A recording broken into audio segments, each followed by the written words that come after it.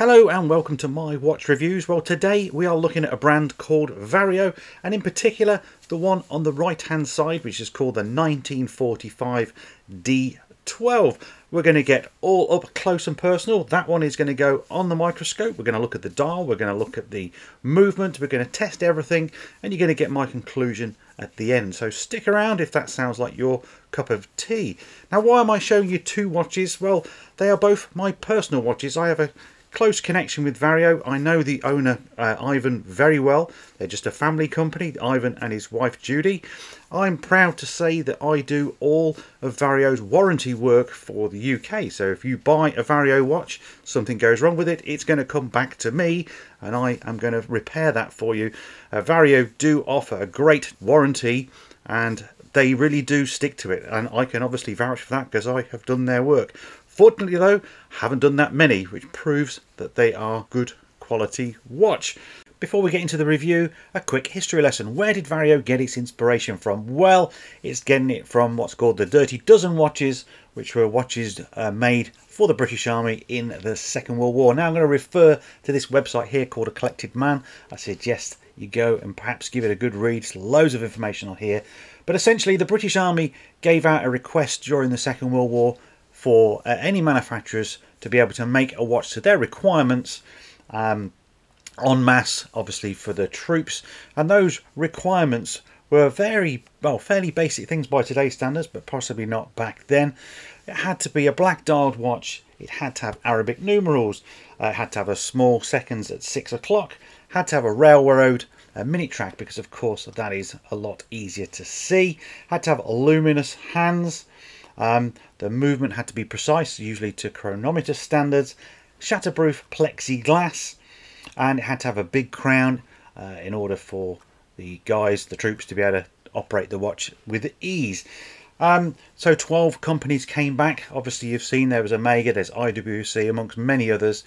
They're all able to use a little bit of license in their own design. And these watches, of course, now are absolutely iconic and very, very collectible. So Vario do like to do military inspired watches. You saw the other one at the start of the video, which is their 1918 trench watch, which is something I'll be reviewing later. So yes, that's where it's getting its inspiration from, and we'll cross-reference that as we go through the rest of the review. So let's cut to the watch.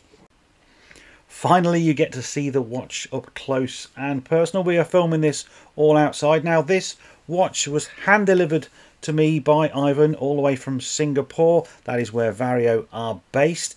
We sat in a pub and spoke for 4 or 5 hours all about watches, and then he presented me with this one at the end, and I only felt it was fair that we give it pride of place on the channel to show you all.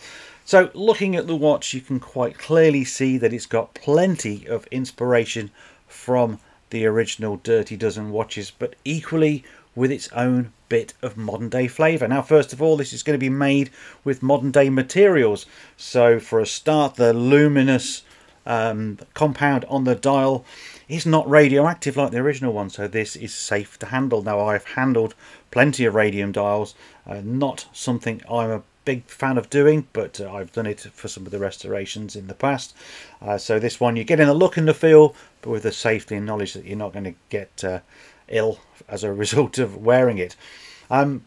Looking more closely, you've got that railroad track, which is compulsory on these watches, but look closely at the 12 and you have that arrow design, and that is the inspiration of the broad arrow, which was on all UK military watches at least.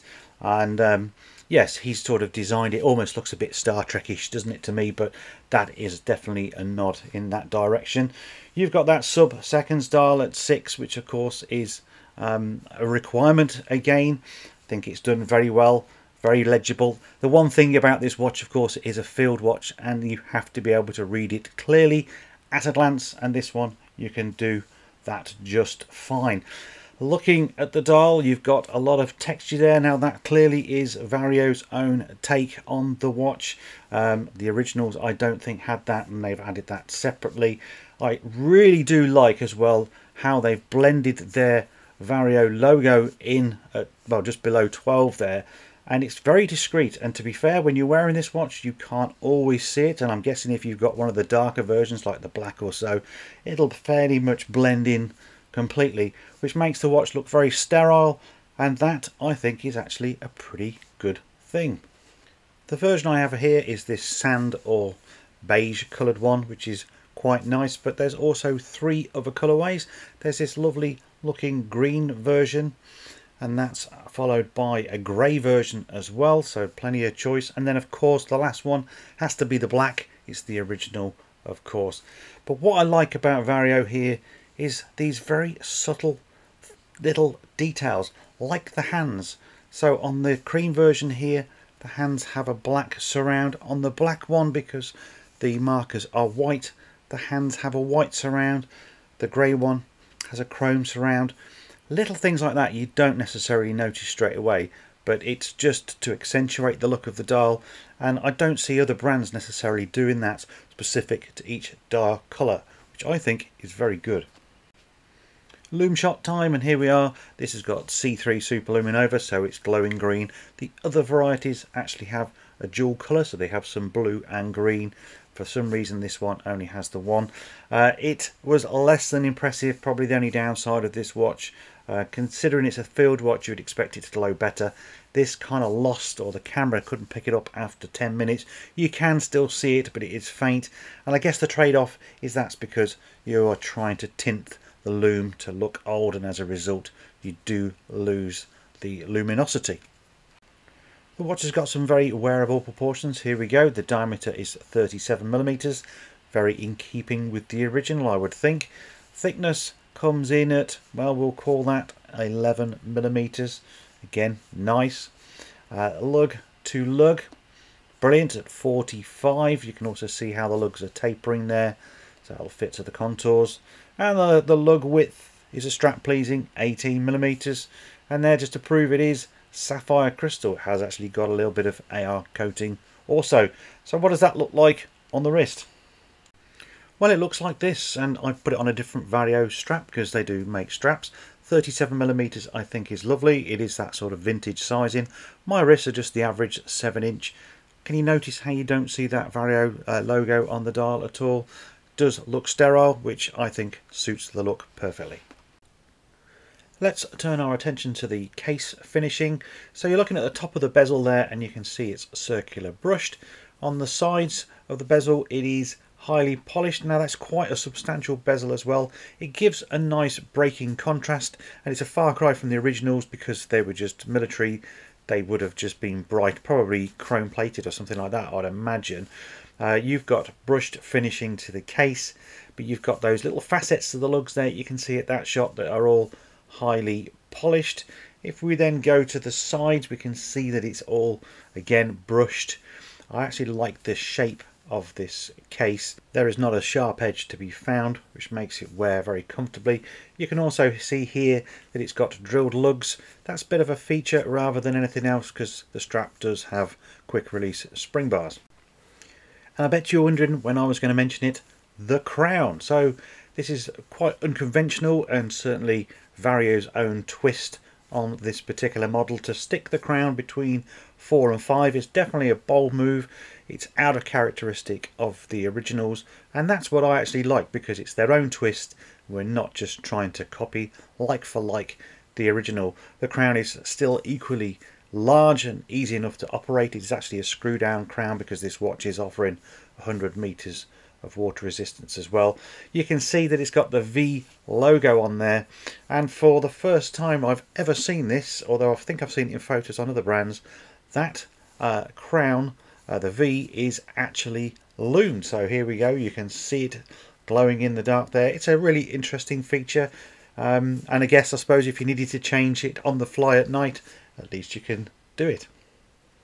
It's case pack time, and this one is actually very poignant and telling a story in itself. You have a British soldier silhouetted in the middle there, and he is carrying this surrendering white flag for the Battle of Singapore, where they were overrun and defeated by the Japanese. I believe it was the biggest defeat by the British Empire ever, and they estimated to have lost about 130,000 troops, many of those in POW camps. So terrible for people in Singapore and for the British Army likewise, and the Australians and others that were there too. By contrast, that is also silhouetted in white by a modern day Singaporean soldier. You can just about make out his optical night vision there, which I think is a really nice touch of modern and old. And then around the case back, of course, we've got Singapore, because that's where it comes from. 10 atmospheres, it's sapphire crystal automatic, 1945 being the name of the watch. So I think this is a lovely and very fitting case back for the genre of this watch. The irony of all of that, though, is that under that case back lies a Japanese movement. So clearly the Japanese beat the British as well in what movement to put inside this watch. I joke, of course, this is the Miyota 82S5. It's the gilt version movement. You can see it's got some Cotes de Genève there as well. It's got hacking, hand winding, 21 joules and 40 hours of power reserve, and of course will be pretty damn reliable. It looks very nice, and I think he's also chose this because you can also have a display case back option if you wish to buy that, and then at least you've got a better looking movement than maybe the Seiko. Of course, here we are on the microscope. I did promise you some microscope shots, and we can look a lot closer at the detail of this particular movement. I've worked on a few of these. They're absolutely fine. I'm not a massive fan of the Miyotas. They do things at a price, let's face it, and the rotor can be a little bit noisy, and it only winds in one direction also. But here at least you get to see it all working and beating nice and fast and healthily. We will go on the time grapher very shortly. Let's just turn our attention while we're on the microscope to the dial. So to get this shot, of course, I've taken the whole movement and dial out of the case, and we get a closer look at all the detail. You can see again the printing is slightly embossed and raised above the dial. It's done very, very well. The loom always seems to be within its boundaries as well. It's got a sort of gloss finish to the loom and actually the indices, and of course you can see that textured dial there too. Have a little look at the sub dial there. I think it's all marked very nicely. The hands again, I can't see any errors in the loom there. Just trying to get it in focus for you a little bit better. But yeah, it passes muster under the microscope, certainly. Very nice. I really do like that texture. Here's the inside of the case back, and apart from the fancy design, the WWW does not stand for World Wide Web. No, that's actually a really interesting nod to the originals that I don't think anyone else would have picked up on, because you've got to take the case back off. That's what the original Dirty Dozen watches were known as, the WWW. The code was established by the British Army, and it was to distinguish these from other military equipment, and it just stood for watch, wrist, waterproof. That was it. And yeah, Ivan's managed to add that in there, and what a sweet little touch that no one would really know, but he does. And I think that again shows you the level of detail that Vario do want to go for. Putting the movement for its paces here on the time grapher. Now each position is actually recorded over 3 minutes and speeded up, so you can see how the trace fares. Here we are, for instance, at dial down, and it's all pretty decent. When it actually goes to pendant up or crown up, we get a drop off, and that can be due to gravity and a few other things, but in the main it's okay. And then finally crown down position, and we're back to pretty decent running, although the amplitude has dropped off a little. And now the moment you've possibly been waiting for. How much is this watch? Well, here I am on the vario.sg website. I get a pop-up here saying if I give my email address I get 5% off. That might be worth taking up depending on how you value this watch. So if we scroll down, we're going to see the different colorways, and you can see here that they are 309 UK pounds, which is around about 376 US dollars. That does give you free worldwide shipping, but you might have some taxes in the country that you reside in. Here you can see you can get the case back as well, or a custom case back for a different price. So it is on the higher side, £309 for a watch like this. You could get a different type of D12 or more of a copy for a lot less. However, I think with Vario they are offering their own unique style, and that's worth paying for, definitely. This has got all the characteristics of the original, but certainly the flair and the originality that Vario, or Ivan, and his wife have brought to this watch. So for that, it has to come at a price, and I feel that probably £309 is a fair price to pay for a watch like this. I've been wearing mine considerably, actually. I really do like these sort of plain watches. I've been getting into them recently. No frills, easy to tell the time, great for wearing at work and such like. So let's just cut back and I'll give you my final thoughts. To be fair, I think I've covered just about everything. I think it's a great mix of new and old, and a bit of uniqueness from Vario. 10 out of 10 for effort for taking an old design and trying to make it your own. They've definitely succeeded there. Is there any negatives? Some people aren't going to like that crown, I think, but can that be a deal breaker? I don't know. And perhaps the choice of movement, because the rotor could be a little bit noisy. But there you go. I think if you like it, then there will be a link down below. Please check out Vario, because they sell lots of straps, they sell t-shirts and other watch as well. That isn't affiliated at all. Just go and check them out and have a look, perhaps sign up for their newsletter. I will be reviewing what you can see now, so the 1918 World War I trench watches. The one on the left there, the black one, is very significant to me. It was a gift from Ivan. He's actually engraved it on the back at a time in my life when I really needed it. That video will be coming soon, and there may also be potentially a raffle that I'll be announcing to try and raise some money for charity, and to be raffling off one of those 1918 watches. So thanks very much for watching this one. If you liked it, please give it a thumbs up, subscribe, comments below. I read every one. I try to reply to as many as I can. I'll see you in the next review. Bye for now.